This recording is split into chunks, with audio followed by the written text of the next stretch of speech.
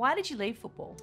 Yeah, see, the longer it is since you play, people kind of start to do revisionist history on your behalf, and it's always good. They go, oh, why'd you retire? I didn't retire, I got sacked because I wasn't good enough. And that's fine, but it's pretty brutal because you're like, don't have a contract, just drafted a couple of halfbacks, this isn't looking good, and then you get the call into the office and it'll be like the general manager of footy and blah, blah, blah, and they just basically say, we're not going to renew your contract.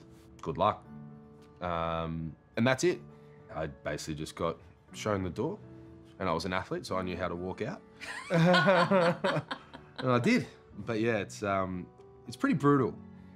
Can you remember what that felt like when you're in your mid-20s and you feel gutted. as though you've failed at a career that you were working so hard towards? Oh, I was gutted. Yeah, it took me years to get over because, yeah, I was like, fire, I've wasted 8 years of my life.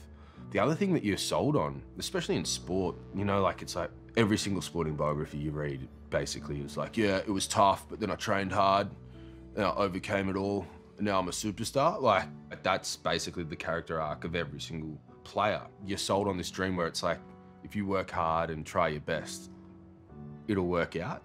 And it doesn't always work out. But a little bit more perspective now that I'm a bit older, it's fine.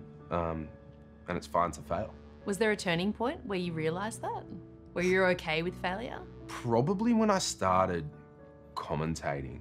Because I was, oh yeah, there are actually other things that I'm good at. Big congratulations again to the great Tony Armstrong. Tony Armstrong. Tony Armstrong. Joint erupted. And the TV Week Logie goes to Tony Armstrong! Because until then, I knew I was all right at talking crap, but I didn't realise that you could monetize it. Is that what commentary is called? Don't tell them. Australian skipper Tim Payne has a bulging disc that has been... That's a funny one. Bulging what?